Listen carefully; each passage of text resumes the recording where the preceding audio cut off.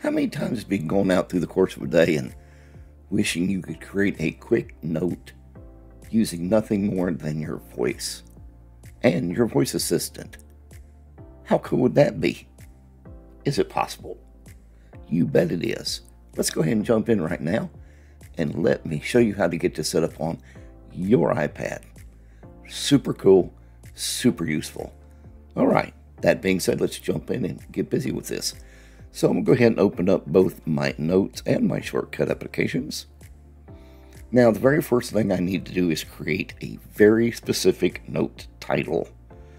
And for this illustration, I'm going to go ahead and call this one Voice Notes. And you'll see why this makes sense after we get the shortcut built. So go ahead and click done on the note. And I'll go ahead and close out that because we don't need the notes right now. I will go ahead and open up my shortcuts application. And we go down here to my home screen where I store all my personal favorites. And let's click on that plus button up there on the top so we can begin adding a new shortcut. Now, this is crucial. Right there before we do anything at the very top where it says new shortcut 1, click the little drop down arrow and let's rename this. And I'm going to call this Add to Voice Notes. I can having a keyboard issue today. It's okay. All right, now we got past my fat fingers episode there. All right, and this is important because keep in mind that your voice assistant, when you invoke her by using that magical phrase, automatically is searching for shortcuts. So with this shortcut having the name we just give it, she will know what she's looking for. Now, let's begin actually building that out, okay? Go ahead right there in the search in the upper right, and I'm going to type in ask. And I want the one under scripting that says ask for input. So go ahead and tap on that.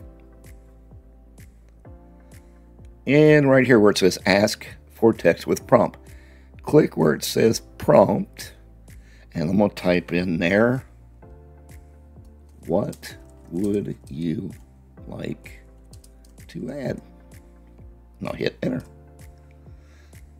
And just to show you that's working so far, if I click on the little play button there at the top right, you'll see it invoke a text box, right? But we don't want text because the idea of this is to be able to use our voice. I'll go ahead and click out that. So what to do next? So now we need it to find a specific note. Do you remember we give that specific note a name? So up here, let's go ahead and enter in our notes. And scroll down through here a little bit. And we want to find notes. And we're going to add a filter because this is how it will know where to send this input to. So we're going to add a filter. And name contains, and we're going to type in here voice notes, because remember, that was the name that we actually give to the note, right? Okay, now that's all done. So come down here, enter to get rid of that.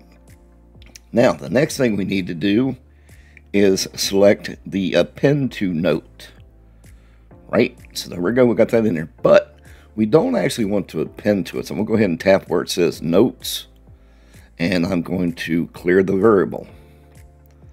So again, I'm going to tap on where it says text next to append, and we're going to come down to the bottom, see where it says select variable, click, kind of tap on that. And now that it's got that all dropped down, I want to come up here and right below where it says ask for, it says provided input. Click on that. See how that drops that into that box? And now in the to note, I want to tap on the note, and I'm going to choose the note I want it to use. So I'll choose that voice notes, right? Click done. Now, let's go ahead and give this a try. Isn't this fun? Now I'm going to close out of my shortcuts. Siri, add to voice notes. How are you doing today? Come back in here and check my notes again. Back over to all iCloud, voice notes, and right there it is. Isn't that fun? Just as I had asked it.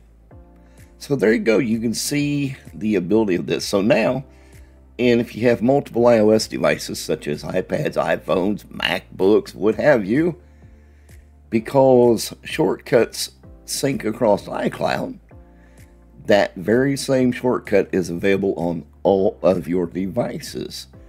So hope that was helpful.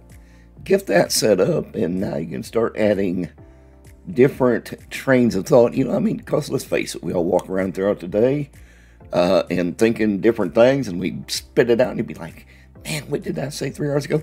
Now you can record it simply using your voice assistant. Hope that helps out. Have a super day.